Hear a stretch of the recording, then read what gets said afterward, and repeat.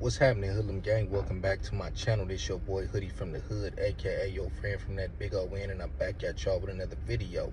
But before we get started, if you happen to be new to the channel, you want to become a member of the Hoodlum Gang, all you got to do is hit that subscribe button, like the video, leave me a comment down below to let me know what you think about the content, share the video, hit that notification bell, tell a friend to tell a friend, and go on over to IG and follow me at Hoodie from the Hood. Now, before we get started, once again, I'm asking all of y'all to go on over to Hindu Unplugged podcast and check out the interview I just did the other day. Dope conversation. Probably one of the best that I've had so far, honestly. And I don't know if because a lot of the content was about my backyard. Of course, we spoke on trending topics. If you checked it out, let me know in the comments. If you haven't, go check it out. Come back, let me know in the comments. But yeah, man, dope conversation, man. Hopefully, me and Hindu could do some more content, just, you know, chopping it up on current events and stuff that goes on in my city, so people could get a lot more familiar who don't know what goes on out my way.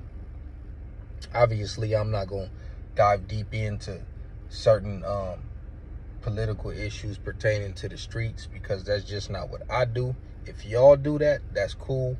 That's why it leaves everybody open to interpret and talk about it. You know what I'm saying? But anyways, go check me out on that podcast, man. Now, this video is actually something that I wanted to do maybe about 2 weeks ago, but I didn't got caught up in these back and forths and all this other stuff going on, that I kind of put this off because I felt like the other stuff was priority.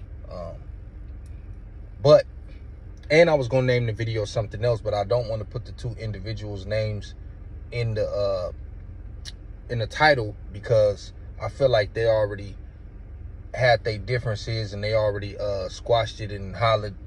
And those two individuals was Spider Loc and OG Bam from Compton.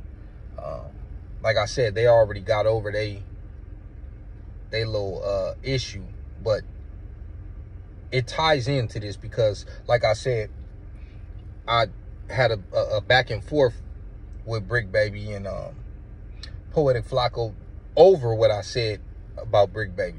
And it was pertaining to how I felt like my city was being looked down upon or misrepresented. Now, Bam's problem with Spider Loc was Spider Loc spoke on Bam City, which is, you know, you could say a Spider Loc city too, whether he banged there or not. He was born there, still reside there, went to school. You know what I mean? You could say it's his city too. But I understand where Bam is coming from on that. And who am I to say how a person is supposed to react? Because obviously I reacted some type of way when I felt like somebody was speaking on my city that don't really know about my city. Spider Loc may know more about Compton than these individuals know about San Diego, but you get where I'm coming from. And then the other reason, I just seen Young Ant Hefe, shout out to Young Ant Hefe. He had did a video about the treetops and the fruit towns and the T-flats, and that turned out to not be true, or whatever the case is, as far as them reaching out to the T-flats. So I feel like I'd tie all this in and call it, will Black and Brown ever have peace? Now, I don't want people to think that this is some war like it may have been in certain spots. Notice I said certain, not the whole California, in the 90s, in the 2000s, early 2000s, mid 2000s, whatever the case is. But it is something that I felt was necessary to talk about, because there's a narrative going on that, and y'all can say, oh, you caping for them because y'all neighborhoods, whatever the case is. There's a narrative going on that I've noticed multiple times when somebody get into it with Nina Boy, or when they get into it with Spider Loc, the first thing they say is, y'all scared of the F-13s, or y'all scared of the Mexicans, or y'all was quick to piece it up with the Mexicans and not other blacks. And I personally, just based on what I've seen on the internet and what these individuals who were involved came out and said, that is false. there's an abundance of evidence on the internet that will let you know that that is a false narrative. So if you go back to the peace treaty and how it all came about, the East Coasters in the kitchens were actually talking about peace. That's the first peace treaty that was supposed to go on, was them, because people would be like, oh, y'all piece it up with them but not your own people. But they was actually trying to piece it up with our people first. If you see on Street TV, I think his name is, I think that's Porky from Kitchen. He been on there explaining how it came about. When Lil Doc was out, he explained the same story of how it came about. They was having peace talks it seems like the peace talks wasn't getting done correctly, or everybody wasn't on the same page on the Kitchen side.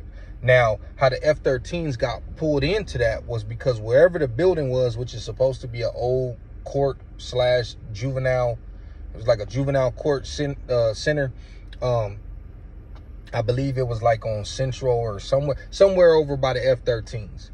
And I think someone that was involved in those peace talks had a line on a big dog from F-13 who was incarcerated at the time.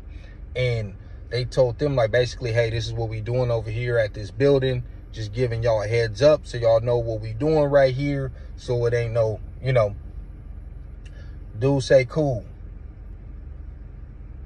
I think a couple weeks go by or whatever. He tapped back in, said that it been sitting heavy on his heart when he heard what the East Coasters in the Kitchens is trying to do. And he said, hey, and this dude, I think, I think that's the dude who ended up getting out because he was, I think he had cancer. He was about to pass away. And it's something he wanted to see before he passed away, and he had the power to stop it.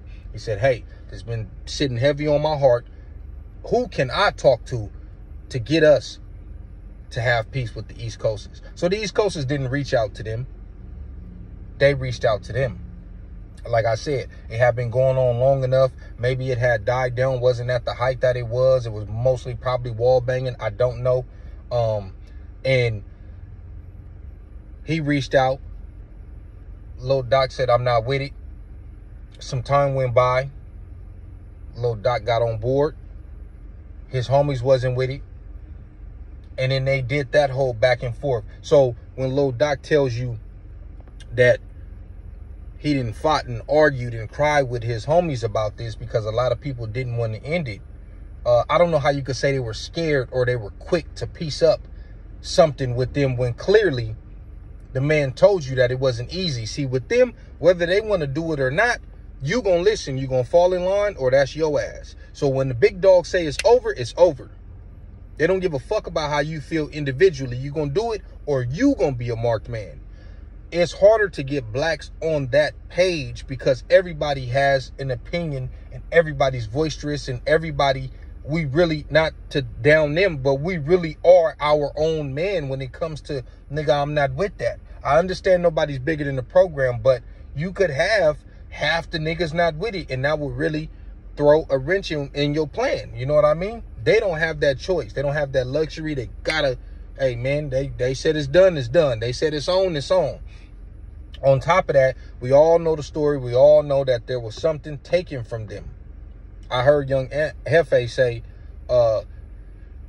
it was a business move for them to end the war with the East Coasters. It was also a business move to crack that war off in the first place because of what was taken from them. So when something is done to you, it's up to you to be like, okay, I'm not mad no more. It's not up to me if I do something to you to be like, hey man, you should stop being mad. So I just think that's a false narrative that I've seen.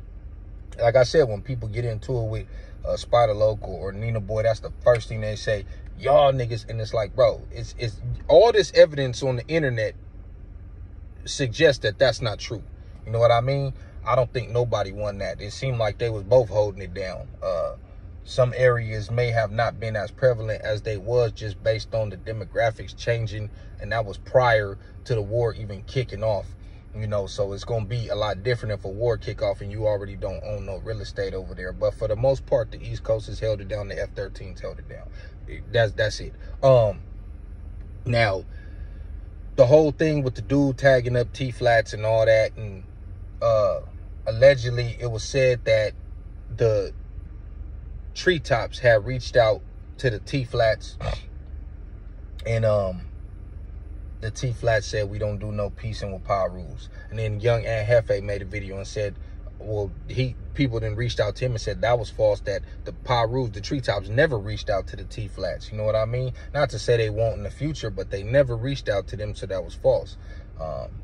And some people was like, well, why would they reach out to them? Because they share the same hood. It's different when you're beefing with somebody 5-10 minutes away, as opposed to these niggas live on the same street or live on the next block. That's a whole different thing. Just like with the East Coasters and the F-13s, that may have been more of a detrimental war than them beefing with somebody who they just beef with on paper, but it ain't been no bodies in 15-20 years. Maybe some scuffles here and there, maybe some wall banging, but nigga, if it's actually going on, this should be the one that you should be trying to stop regardless. Like, I could make peace with all the black hoods, and half these niggas ain't did nothing to us. We ain't did nothing to them in so long. It's damn near already a peace. Maybe a Cold War or something. You know what I mean? So when you actively beefing with somebody more, I think that that's more of the route you should go for peace, regardless of skin tone. If I get the Treetops and the Fruit Towns, boom. And then the Treetops and the T-Flats, had they reached out to them, they obviously didn't, but had they reached out to them, that would have made sense to me, just based on that they are in the same hood and be on the same blocks, or whatever the case is, go to the same liquor stores. That's more detrimental than you beefing with this other Crip hood. But they got their own liquor store, they might have their own schools that they go to, their own gas station. So I could understand why that would have been a choice over, you know, another black hood, depending on the hood. You know what I mean? It seemed like the Treetops' main enemies is the T-Flats and the Fruit Towns. So had that been what they did, it would have made complete sense to me. I get it, you know, you want your people to piece it up first, but if this is more of an imminent threat than that, we'll get to that later. You know what I mean?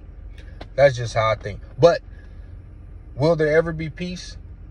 That's how I got here, because if the T-Flats was never asked that, then their beef is going to continue on. Will there ever be peace between them two? I don't know. That's up for them to decide. That's up for, I don't know what's going on. I don't know when the last time an incident has taken place with them. It could have been yesterday. It could be today. It could have been last week. Young Ant had also said that when the Treetops and the Pirus took that picture, that they was dissing the Flats. When I saw that picture, I thought the F was for Front Hood, but I guess it was for the Flats. You know what I mean? So obviously the Pirus still got that same energy towards the Flats, like they do towards the Crips. They was dissing both in the picture. But